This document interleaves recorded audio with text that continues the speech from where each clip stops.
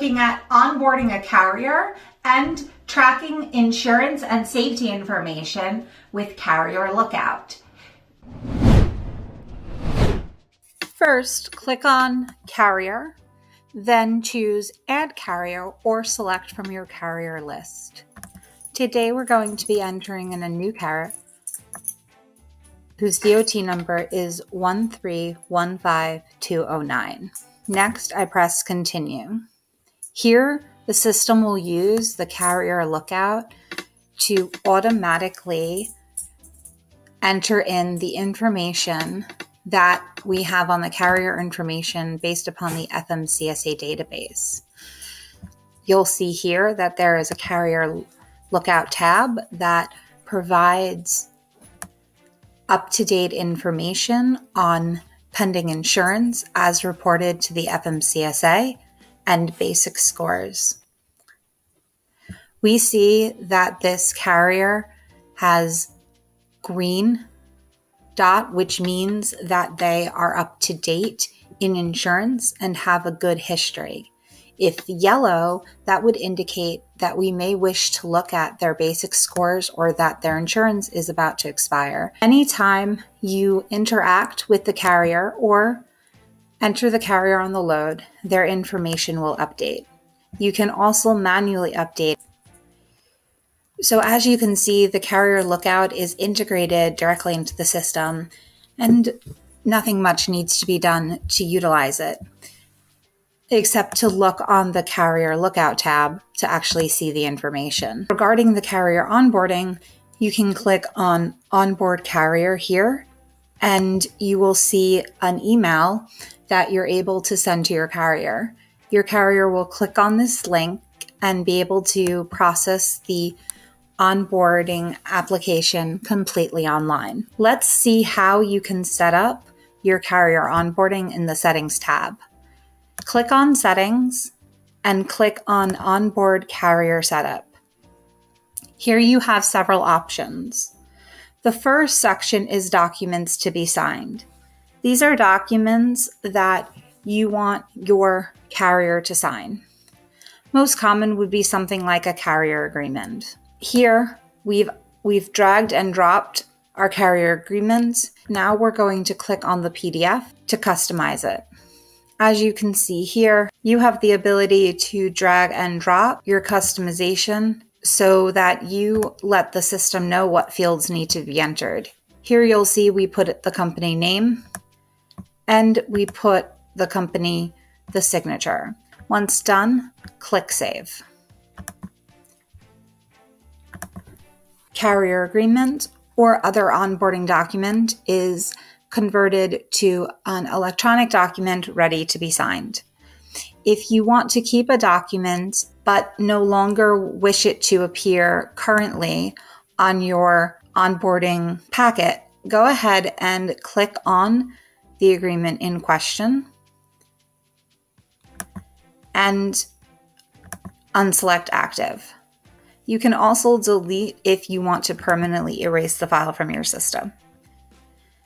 Documents to be attached indicate to your carrier what documents you need uploaded. Here we have examples of certificate of insurance, W-9, and an optional survey. To click or to add document, click Add New.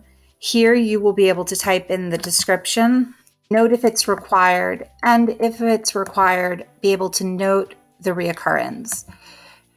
To use this feature, you would start with the renewal date and the intervals.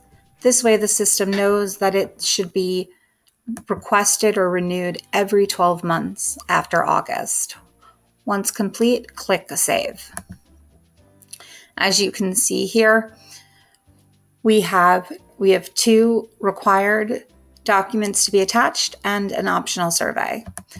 The next options include our equipment and other onboarding settings. In the Equipment tab, you have the ability to decide if you want a list of equipment to show for your carrier to select from.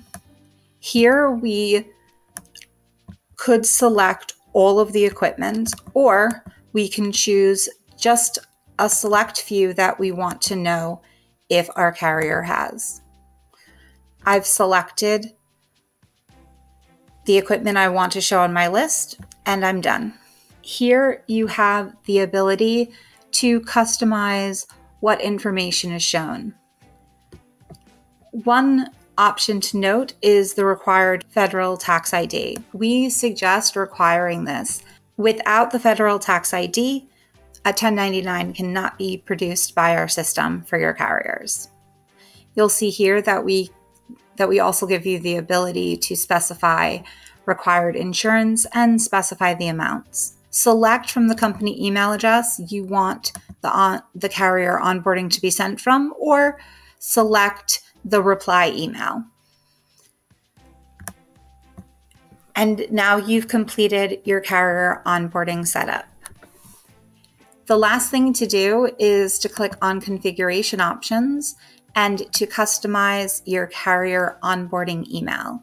Here you see the welcome aboard email that you can customize for your own unique touch. Once done, click save. Now you're ready to send this to your carriers as shown before. Or choose to put a link on your website or other social media as seen here by going to the Settings tab, clicking on Onboard Carrier Setup, and looking for the Onboard link in the Onboard Settings section. Not only can this be put in a website, but you can also put it on a social media advertisement or in your email signature. Here we have an example. Here they can fill out or modify the information that was pulled from Carrier Lookout. If they forget to enter an item, it will prompt them as an important step. Here they have the ability to update their insurance information, and you'll see that if a requirement is not met, they will be notified. Here, based on your preferences, they will be prompted to add a driver or additional contacts and select the lanes where they truck. Here you have the list of equipment that you selected. After this is the ACH payment and the ELD and certificate information if those items are checked to be included. Next is our document to be attached section. Here you will see the certificate of insurance.